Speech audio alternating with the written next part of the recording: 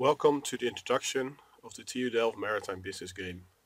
This video, amongst with a couple of others, will introduce you to the Maritime Business Game and all the aspects surrounding this game. The learning goals of the game are to apply knowledge on ship design, production, operations and marine engineering in a challenging and realistic environment.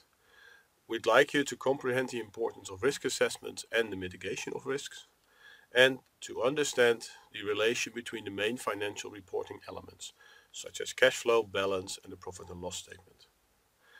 Also, you will learn to judge a investment proposal as well as a year report. And finally, you will learn to function as a team in a stressful environment. To start with the background of the game was developed with input from both industry and science. What you see here is an overview of a number of shipping companies, a bank involved in maritime financing, and the TU Delft and University of Antwerp, who were at the core of developing of the game and the models behind this game. The game simulates all markets in steps of 1 week. This means that there is a lot of data available within a year. Not only the shipping markets are simulated, but also the macroeconomic markets of the countries and financial markets related to that. The consistent maritime macro to microeconomic model from Bruin delivers the input for all time series within the game. This allows us to run different scenarios, although in general we'll run a business as usual scenario for the game. This scenario means that it's relatively normal compared to what we're seeing now or what we're seeing in the past for maritime. However, if we would like, we would also be able to run a scenario where, for example, there is no trade possible between China and the United States, or where the Northern Sea Route is open for the smaller vessels trading bulk from Europe to Asia, or vice versa. Within the game, the finance market is visible, the countries are visible, as well as the shipping and the sale and purchase market. The construction and demolition market are not yet included in the game, so you will not be able to buy new vessels and you don't have to worry about vessels being demolished during the game.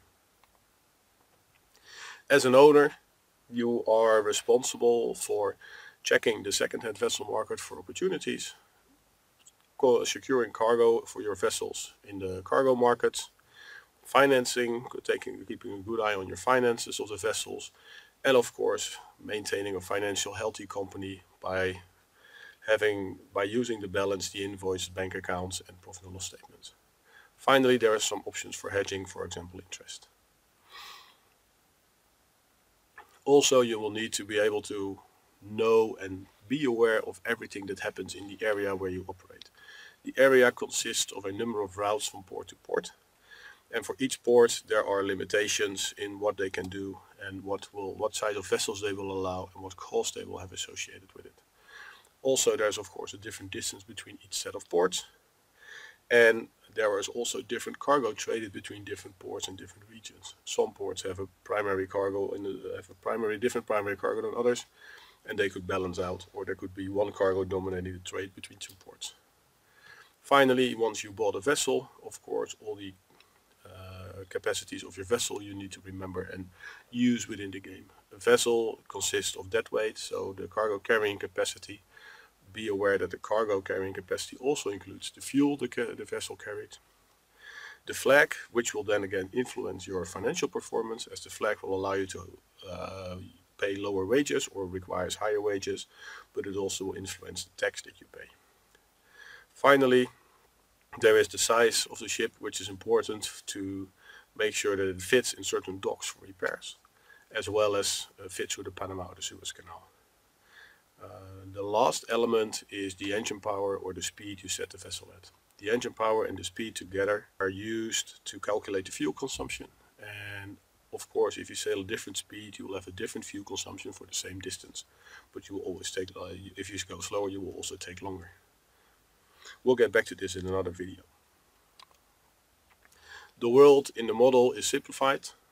Instead of having 250, 260 countries, there are only 16 areas, and they consist of a number of countries, as you can see in this overview.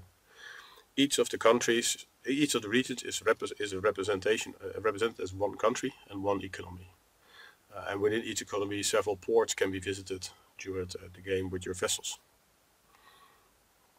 Finally, the game itself is set up, and that is why also this introduction is so important, that you start with this introduction, then you learn about the game, we'll play a practice round to get to know all the games, to get to know the game in action.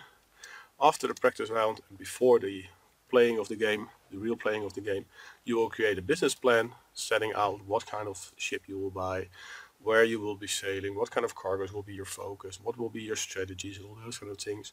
This will be picked up in another set of presentations. Then you will execute your business plan in a year, and then after that year you will create a year report which will discuss how your year has gone and how much of your strategy you were able to achieve, as well as highlight your most important aspects. This was a short introduction. Please continue with the other presentations if you are ready.